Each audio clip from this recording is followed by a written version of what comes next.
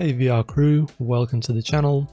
So do you want to link Steam to your Oculus Quest 2 and play epic PC VR games like Half-Life Alyx?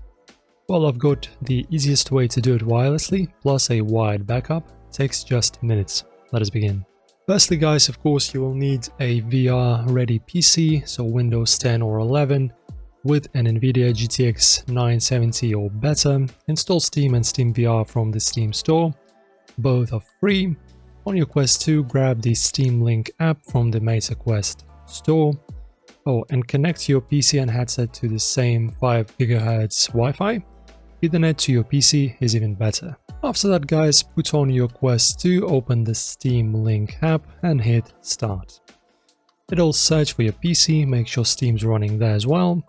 When it finds it, select your PC and enter the 4-digit code shown on your headset into your PC's Steam prompt.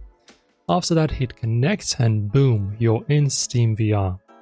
Pick any VR game from your library and play wirelessly. Smooth, right? So no Wi-Fi, you can go wired. Install the Oculus PC app on your computer, then plug a USB-C cable like the Oculus Link cable into your Quest 2 and PC. Open the Oculus app, click on devices, add headset, then choose Link. And after that, on your headset, enable Oculus Link, and then you can launch Steam VR from the Oculus library.